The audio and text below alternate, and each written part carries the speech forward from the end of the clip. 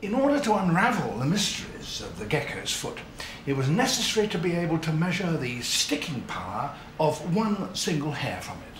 And to do that, you needed the techniques borrowed from the most advanced physics, like these.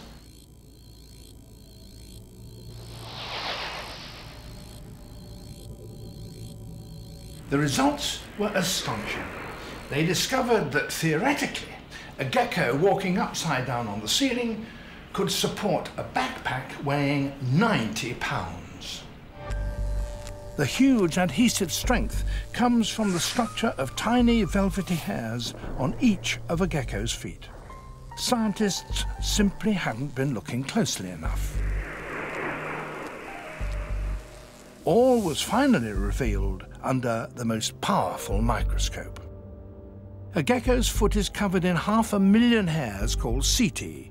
Each is much, much finer than human hair.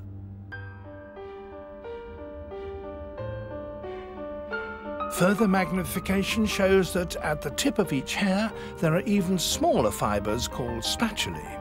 10 million would fit on a pinhead. Each gecko foot has more than 1 billion of these split ends.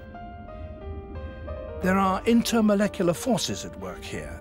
At this level of intimacy, the molecules from both the gecko and the surface become charged and are attracted to one another. Not exactly magnetism, more like a molecular embrace. Indeed, the contact is so close that in a sense, the gecko almost becomes part of the object it's sticking to.